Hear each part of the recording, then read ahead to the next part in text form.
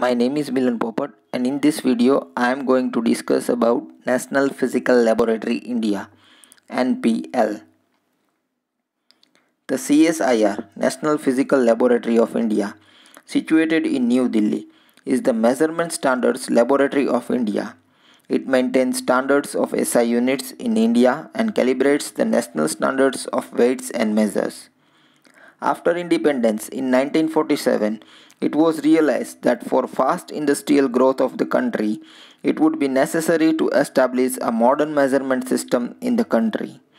The National Physical Laboratory, India, was one of the earliest national laboratories and set up under the Council of Scientific and Industrial Research (CSIR).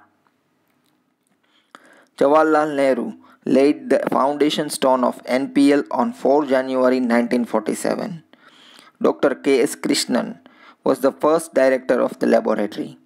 The main building of the laboratory was formally opened by former Deputy Prime Minister Sardar Vallabhbhai Patel on 21 January 1950. The main aim of the laboratory is to strengthen and advance physics-based research and development for the overall development of science and technology in the country. Each modernized country, including India, has a National Meteorological Institute (NMI), which maintains the standard of measurements. This responsibility has been given to the National Physical Laboratory, New Delhi.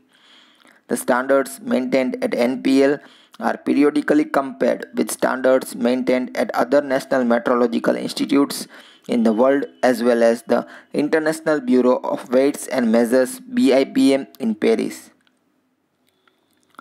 This exercise ensures that the Indian national standards are equivalent to those of the rest of the world.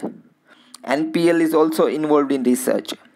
One of the important research activities undertaken by NPL is to devise the chemical formula for the indelible ink, which is being used in the Indian elections to prevent fraudulent voting.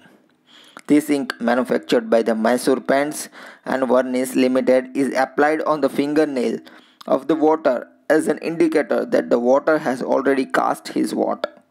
This ink is also exported to Sri Lanka, Indonesia, Turkey and other democracies.